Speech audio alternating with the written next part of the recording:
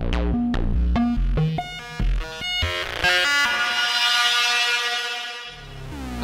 and welcome to VOLTLIFE. Today I'm going to have a go at trying to replicate one of the most notorious sounds in all of electronic music, the infamous Hoover. At the core of the Hoover is a waveform from the Roland Alpha Juno 2, which is a bit like a Sawtooth and a bit like a pulse wave. As far as I know, no Eurorack oscillator has this built in, but I think we can replicate that with reasonably common modules. Hoover was a name sometimes given to a sound that was used again and again in early 90s rave. For instance, in Charlie by The Prodigy and Dominator by Human Resource. These had been sampled from Mentasm, a track by Second Phase, aka Joey Beltram and Mundo Musique. They had originally sampled that from an altered version of a preset on the Roland Alpha Juno called What The?, a factory sound created by Eric Persing. To be honest, I'm not trying to accurately replicate the actual Hoover sound, since Beltram has said that they added some extra effects, probably involving EQ and lo-fi sampling, but no one knows exactly how it was done. What I will try to do is get close to the What The patch, focusing on a unique feature of the Alpha Juno. The patch uses three waveforms from a single DCO, standard pulse width modulation, a sub 2 octaves down, and a variant on a sawtooth with animated notches, sometimes called a PWM saw. The rest of the patch involves a downwards pitch sweep, and while the VCF is wide open, the famous Juno chorus adds further richness and stereo width. The PWM saw has a similar harmonic structure to a normal saw, but with the rich animation characteristic of PWM. I don't know of any analog VCO that does this, so let's take a closer look and see how it's done. The Alpha Juno manual shows that this waveform has two notches that vary in width. Outside of these notches, it's a standard saw, but during the notches, the voltage is static.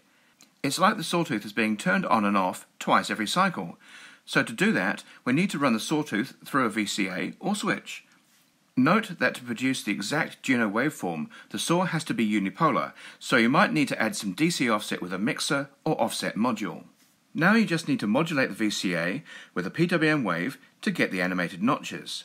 However, this modulator needs to be at twice the frequency. You could do this with a second VCO tuned to 1 octave up, but some oscillators can give you a saw and a pulse wave an octave apart, and that's what I'll use. To get a PWM wave, together with a sawtooth an octave down, I use an AFG, audio frequency generator, by Livewire.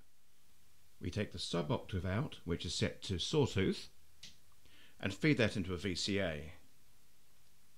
We then take the PWM out and use that to modulate the VCA.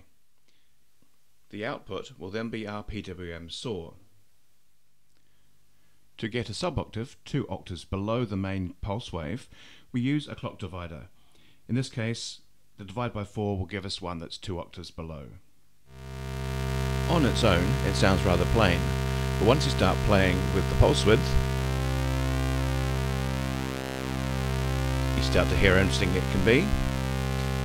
And then we bring in the modulation, and that's starting to get a bit Hoover-like. Now let's bring in the PWM itself, and a sub-octave 2 octaves down, and that's sounding rather good.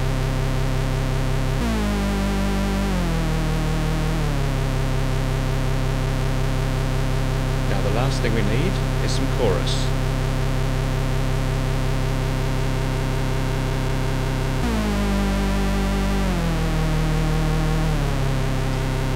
That fattens it out a lot. To get the proper Hoover action, you'll need a pitch sweep.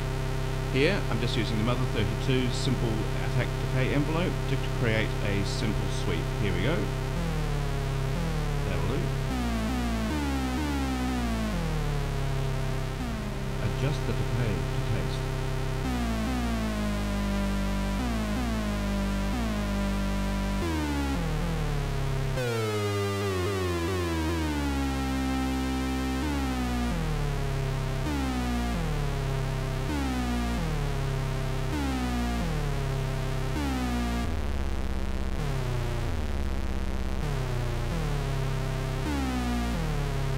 And that might sound a little bit like a Hoover.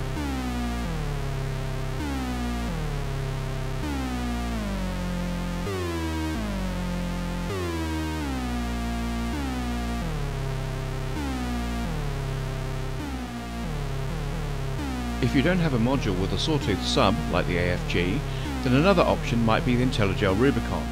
This has the Sawtooth, and it also has an option to change the pulse width type to 1 octave up.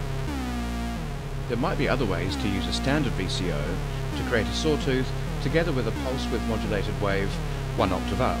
However, that'll have to wait for another video. In the meantime, I hope you found this useful. If you're not into cheesy rave sounds, the PWM Saw is a nice rich waveform to have anyway, but if you are, check out my previous video.